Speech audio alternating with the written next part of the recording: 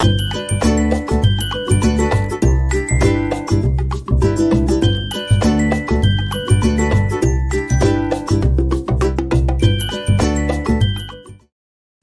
right, everyone, welcome back. And today we are going to be reviewing some content about reading nutrition science research.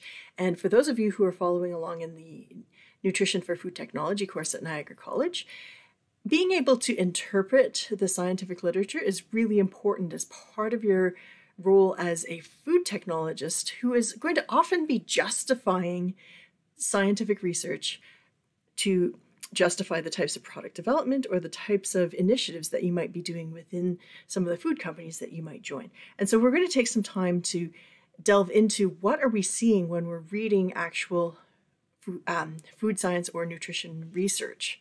So at the end of this video, you'll be able to justify where you are obtaining your nutrition information from. You'll differentiate between pop culture resources versus scientific resources for nutrition. You'll describe a variety of different scientific studies used in nutrition research, and it will evaluate the quality of nutrition research and nutrition communication and its relevance to human health. And you may see my little face in the bottom corner. I have been listening to some feedback from all of you, and one person said, hey, it would be really nice to see you and see you actually talking. So welcome, hi, and welcome to my office. So back when I did my doctoral studies at Iowa State University, I did a combined study in an interdepartmental graduate program in combined food and nutrition science, and it was actually really cool. And so it gave me a chance to delve into nutrition science research quite a bit as part of my work. My research was in biofortification, and so understanding the genetics of plants and how it improved nutritional and food processing quality of different staple crops. So it was really important to do that reading. Oftentimes, people go and get their facts about nutrition from the pop culture. And right now, social media is just such a prevalent space where people are getting all sorts of fads and all sorts of different ideas about what's healthy and nutritious. In our previous slide presentation, we talked about defining between scientific research versus fads and how influencers are changing the landscape when it comes to what people are choosing to eat.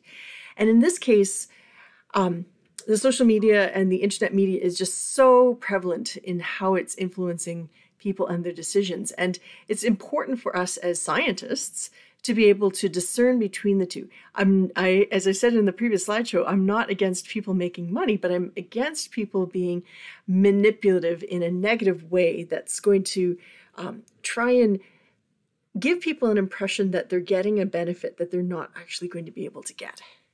So think quite seriously, where are you getting your nutrition facts or your nutrition information? So often it's coming from different news organizations. I've got a screenshot here of NPR, which is National Public Radio out of the United States. And some news organizations are better than others. How about some of these lifestyle magazines, or the Huffington Post Living is the screenshot that I've got here. Honestly, there's lots and lots of different information. And one of the first things that I often ask people is double check who's written this article. In this case, it's Dr. John Dempster, who's a naturopathic doctor. Here in Canada, naturopathic doctors are a licensed discipline. And naturopathy has some relevance in science, but a lot of it is also based off of placebo effect. And so think about who is authoring that report and what sort of biases they may be introducing into their reporting. Is it just someone who is a pop culture writer? Is it someone who has scientific credentials? And honestly, it's not hard to look people up and see their presence. Someone who's a legitimate scientist is going to have a fingerprint on the internet showing the publications that they've written, the organizations that they're affiliated with, and so on. And that's important to think about when considering the quality of that work. Does this person have a reputation for working in this field, and as such has cultivated a strong scientific following? We will delve into a bit more of the scientific literature, but here is a website. It's called PubMed, and PubMed just happens to be one of the largest databases for scientific literature. And we will talk a little bit about what makes for a quality paper, but in general, if it has made it into PubMed as the database that's compiling well-researched scientific papers, there's going to be a bit more legitimacy here. Now, that said, there's nothing stopping me from turning on a web page and starting a blog and calling it a scientific paper, the Journal of Amy's Grand Ideas, and have my friends publish in there, and then I could apply to PubMed. And so it is worth taking a look at what is the quality of this paper. There are impact factors that can indicate how important is that paper in terms of how many references it's getting.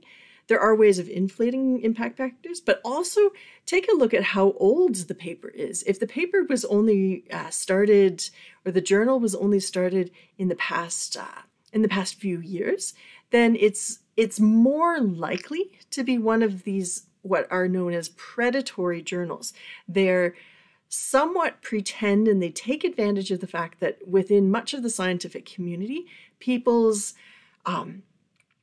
employment or people's ability to get promoted within their work is based off of how many scientific papers they have published. I'm really fortunate that I'm in an environment where my performance is based off of how well I teach my courses, how well I'm able to help students find relevant employment, and how many industry partners I help, not necessarily based off of how many papers I write. And so it's challenging when the impact is based off of how many papers you write. It's then tempting for scientists to then want to take advantage of some of these predatory journals where it's quite easy to get your paper published. So do be careful when finding papers in PubMed or other what appear to be scientific papers online. Do make sure they're coming from reputable journals and snoop around to see what the reputation of these journals are. You'll see some of these organizations, some of these publishers like Elsevier or Wiley, they are extremely they're well-regarded publishers. And if you see that there's a good publisher behind the publication, that's also a very good sign. Oh, I have Facebook up here. And honestly, so many people right now are saying, well, where you'll ask the question, well, where did you get the information about this trend or that trend? Well, I found it on Facebook. I found it on my Instagram. I found it on TikTok. Social media can be a good source of information, but again, it comes back to who are the reliable sources that you're getting that information from. Are you linking out to a legitimate news organization? Are you linking out to a legitimate scientific organization?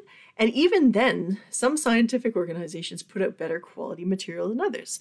I know that there are some organizations and they put out their helpful hint of the day, and that's lovely and fine. But other scientific organizations will put out, here's a link to our most recent publication, or here's some quotes from some of our research scientists that are members of the organization. Take a look and dig deeper. Don't just take what you see on face value.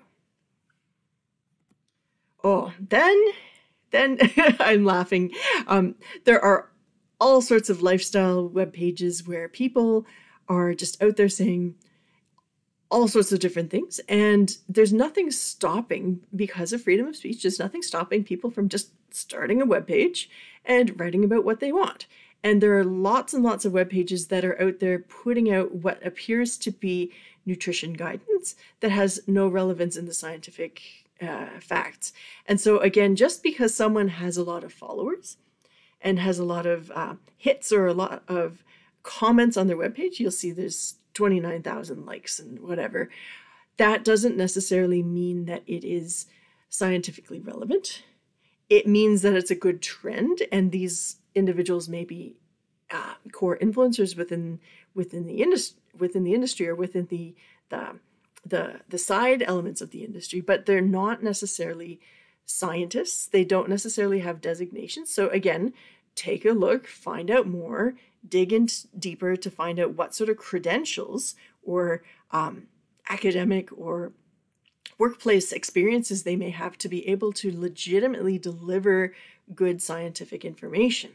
There are times when it's okay to go and research many of these trends and find out what consumers are interested in and find out what the pop culture is writing about, because there are ways of positioning that from a profitability perspective, but it's important to then not try and represent it as science. At a later point, once we start getting into the topic of doing nutrition labeling, we will talk about what to do in terms of legitimizing a health claim for a food product, and we'll walk through the regulatory processes for doing that. But don't just take the claims that you see here on face value, because in the claim here, grains are killing you slowly. Well, there's been many scientific reviews showing that diets with lots of whole grains are quite healthy, and people can live quite a long life eating whole grains. And it's a silly claim for them to say, well, grain is killing you. Now, there are organizations that put out trade journals, and these are more scientifically driven, but they are often driven with a profit-oriented purpose. And so trade journals oftentimes are, I want to say the term advertorial, where a sponsor will sponsor an article and it will promote a certain ingredient or a certain piece of information. I totally recommend you reading trade journals, and there's a reason why. Many of these trade journals will help you understand the lingo or the jargon that's used in the industry. You'll start to pick up on the vocabulary that people in the industry say, and that's part of becoming a professional within this field. You do want to double check if you're reading articles in the trade literature. Foodnavigator.com is a great webpage. There's magazines like Food in Canada. I'm a big fan of Food in Canada. Other ones, Food Technology magazine's a great one. Canadian Grocer talks a lot about trends and product development in Canada. There are a lot of different sector magazines like The Meeting Place or Baker's Journal. Food Safety and Quality is a magazine that's focused on, as you can guess, food safety and quality. There's lots of them out there, and they are much better quality than some of those lifestyle magazines, and they are often written by specialists in the field. But again, sometimes those articles are sponsored, and so they have different agendas for wanting to sell an ingredient. So do be aware of that and be careful, but don't shy away from reading trade journals at the same time. I think it's really important, and one of the core messages here is read all of it. Read, and read some more when you have some more time. The more you can read, the more you are going to succeed at this. So just to quickly summarize here, pick your facts carefully. So the mainstream media has good gateway information. What do I mean by gateway information? You'll want to scan that mainstream media to find out what is trending, what are some core stories that are going on in the news. And in many cases, you're going to triangulate. So for example, when we saw about the pandemic coming, we knew that people would be shifting to a lot of shelf-stable products and products that could be stored for a long period of time. And companies that were paying attention out of the global media knew in advance and were able to start changing their supply chain. So the academic literature, PubMed, Google Scholar, that's going to give you access to the scientific and peer-reviewed literature, but do be sure to make sure that you're double checking that that journal that you're looking at is not just someone popping open a web page and calling it a journal. There are a lot of fly-by-night and predatory journals that are out there. Make sure that you are selecting for high quality journals and look for scientists that have extensive experience in the field to help set the tone of what you want to be looking at. Blogs are great for looking at trends and public opinion, but blogs are usually not reliable for science. There are some good science blogs, but in general, they are not that great. The few good science blogs that are out there, you can find the credentials and find the experience of the writers that are behind them. And again, trade journals give scientific viewpoints, but they're cherry-picked and they're selected by PR offices. PR is public relations offices, and they're often sponsored. And sometimes they're sponsored by different post-secondary institutions that want to promote their work and promote their research agenda. And again, that's totally fair and totally legitimate as long as you understand that's the agenda behind what they're writing. Now, let's dig into a little bit here. Actually, you know what? I'm going to stop this video and make a second short video. Something that I got some feedback last week. Students like the videos when they're nice and short. And so I'm going to try and keep them nice and short. And instead of having longer videos, keep them around 20 minutes. And that way you can watch and rewatch as you need. Some people have told me they watch the videos in double time so that they can watch them multiple times. Other people have told me they're using closed captioning or the transcriptioning so they can read along. And indeed, some people are using the closed captioning, but also then using the translate feature. And so when you're doing a short video, you can synthesize that information better.